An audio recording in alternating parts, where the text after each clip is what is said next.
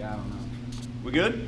Okay, so we're talking about today about matching 3-stage colors. We created a letdown panel for this Honda Acura, or this Acura yesterday, to decide how many coats of mid or pearl coat that we're going to need to match best, okay?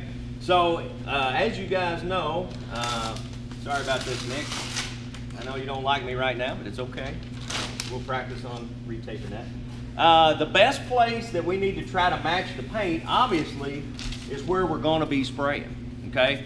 It doesn't do any good to match at the hood or a fender if we're going to be painting back here, because those could have been previously painted, okay?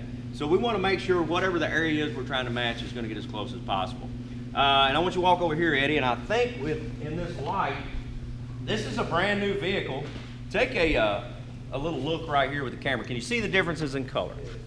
Kind of back off. I don't know if you can see it on the camera well, but this vehicle has never been worked on or painted, but we're already dealing with a mismatch with the plastic part against the metal. And we've discussed in class about what causes that. A lot of times it has to do with static or the substrate that we're spraying over, such as the rubber, okay? So the first step in matching paint, guys, is making sure that you're in the right area and making sure you're actually reading the paint right. So in order to do that, I need a volunteer. And it's you. Come on up, buddy. What I need you to do is put a little compound on that rag, and then I want you to rub the paint up. Let's just do right. Let's do right here and even down here. So what I'm going to have him do is just take a little bit of compound and polish up this area that we're going to be trying to match, okay? Rub it hard, yeah. There you go. Even down lower, let's do this whole edge. I always like to match my paint at a panel edge, okay? That's just the way it rolls for me. The human brain, for some reason, picks up that difference just like we saw on that bumper a while ago. We can see that difference because of that line in between there, right? If I just hold this spray out in the middle of a panel, I can tell, but I can always tell better on an edge, okay? It's just the way it is. So, thank you there, sir. So we got a pretty true color. We want to make sure it's good and clean. And the first thing we're going to do is just hold it up there like it is, okay, and try to see what it looks like. And then we're going to turn the lights off and use the sun gun, okay? So for right now, y'all kind of get behind me where you can see the color match. And I want everybody at different angles because the paint is going to look different over here than it does over there versus what it does looking straight on. So we got to look at those all the way around the bend. So what I like to do, we're going to do this flat part. And you can see here is just base with no pearl on it, right? As we move up, I want everybody's opinion on what layer they think looks the closest to this door. May not be dead on, but what do you think on this side? What are y'all seeing? Two. You got a 2 over here, a 2 over here, straight on. Anybody that's right behind me, what do you think? 2. Who? A 3? B. Yeah, okay.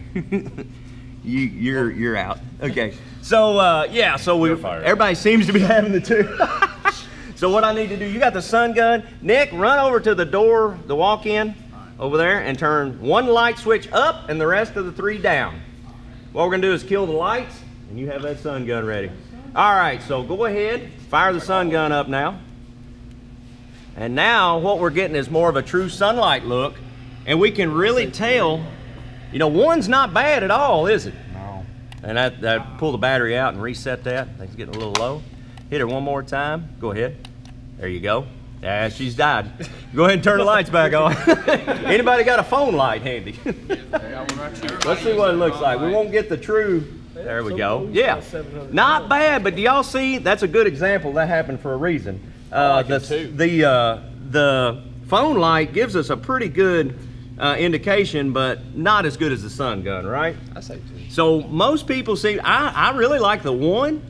But I think it needs a little more, so 2 is pretty much where we're going to be with this, okay?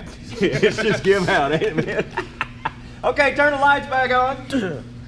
All right, so what I want you to understand, right here, what I want you to understand about this is a few things. When you make a letdown panel, you got your base, which is no pearl. Some people call it a ground coat, or it could be called a base coat. 1 coat, 2 coats, 3 coats, 4 coats, 5 coats. You don't have to necessarily go that far, but it's a good idea too. Always, when you make, if you go to the trouble to make one of these, keep it, put the paint coat on it, save it.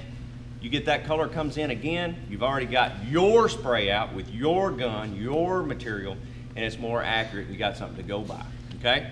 So this is how you make a letdown panel.